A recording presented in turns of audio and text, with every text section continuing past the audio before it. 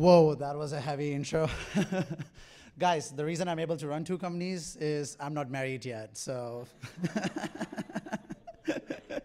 But hope everybody is doing great. Nancy, amazing story, really, really inspiring. And you know what, guys? Today, when I was offered to come and speak, I took this as a good opportunity to share a personal challenge that I've had for 2018. We were actually, Jason and I were talking about this right before I got in here, that one thing that I've learned, and I've been an entrepreneur in tech for over 10 years now, and basically the idea was to, in 2018, I want to give back and inspire as many people as possible to take action, to basically start something or be part of something that is starting up. So today, what I want you to do is take away one thing from when I'm done speaking, and that is a mission. So I think, as exactly what Alex said, I'm a serial entrepreneur. And when you're a serial entrepreneur, the idea is you decide on the purpose of your life, like what your mission is. And based on that mission, that whatever value you're able to create or you're able to bring in, you work towards that. And so I want to share a little bit about my mission, and I'm hoping that would inspire you to find yours. And so in a single line, my mission is empowering others, right? You would see a small Instagram icon over there, my handle. The reason I placed it there is because in past 1 month, I've started to share motivational videos. I just do like a quick blob of topics that I feel like sharing with people that would bring value to them on a daily basis. So feel free to check it out and would love your feedback on that. Anyway, guys, so before I begin talking a little bit about my mission, just a very quick background. So most of you here in the room know about AskForTask, but from my personal perspective, a quick background is that I co-founded my first company actually at the age of 18 with my brother. He's right here in the audience as well, my partner, and we sold it at the age when I was 20 and he was still 17. That is 3 years younger than me. Then we started AskForTask. You've seen it grow. Thanks to all of you guys for believing in us. I see a lot of team members here. Thank you so much for being here. Now, the third project that we're working on right now, it's AirZai. Now, guys, it's a hardware project. It's in a stealth mode right now, so can't share a lot of stuff. But we recently launched this a year ago, just closed down on a $5 million seed funding. And if you guys want to know more about it, happy to share it. I might just ask you to sign an NDA. Just kidding.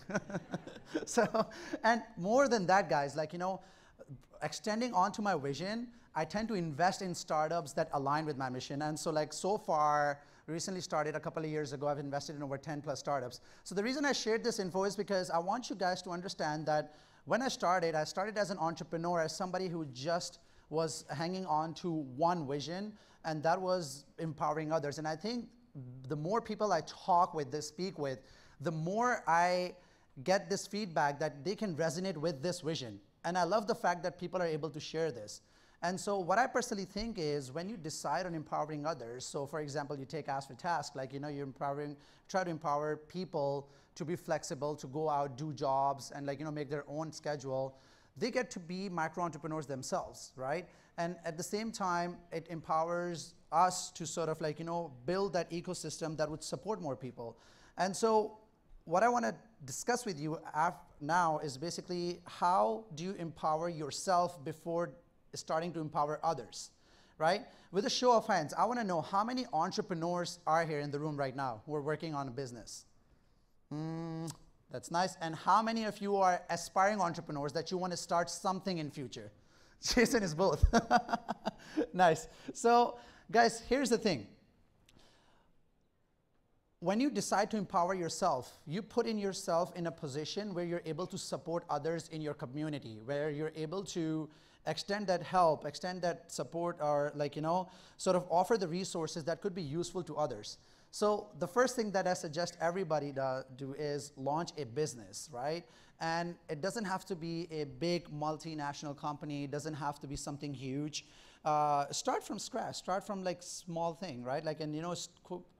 On the side, could be a side hustle too. You have a 9 to 5.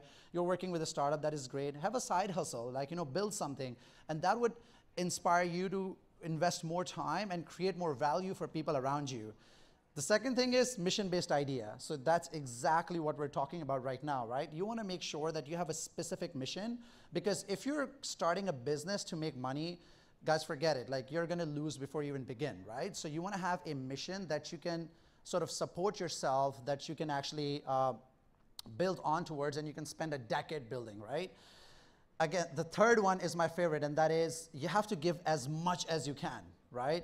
So the basic formula or the equation is you give, and then you give some more, and then maybe you'll get something in return. Don't expect somebody to just reciprocate whatever offer you, like, or help you offered, right? The more you create around you, that's just creating positive karma, basically, right?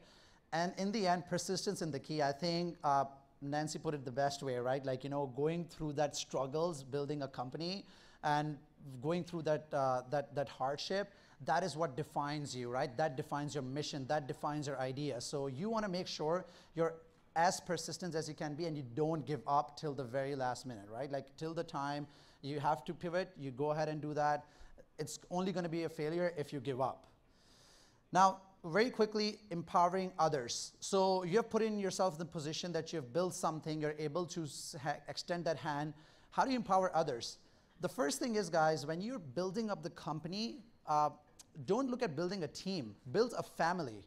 You want to just make sure you're building it up and you're supporting people around you that joining your team and treating them like a family member. And I'm proud to say that, like, in our companies, we make sure that everybody's a family member, and we celebrate together, we cry together, we laugh together, we try to have that aspect in our daily lives, right? Second is seeking feedback. It's very important. You want to empower others to offer you constructive feedback, right? Doesn't matter what position in the company you are. You want to make sure that people are giving you positive, negative, whatever kind of feedback that would help you grow more. The last is volunteering and engaging in community causes. That goes without saying, guys. Like, always make sure you you put up some time on the side to get yourself involved and contribute in the community. All right, guys. So wrapping it up, Tracy right here, our head of people's operations, she's going to love me for this plug. We're hiring, right? So many awesome companies out here are doing the same. If you like what you see, come see us, hit us up over here in the email address. At the end of the day, guys, you know what? Make sure before you start anything, you log down a mission. What is your purpose? And if you do that, you will see great things happening and you will bring value. Thank you.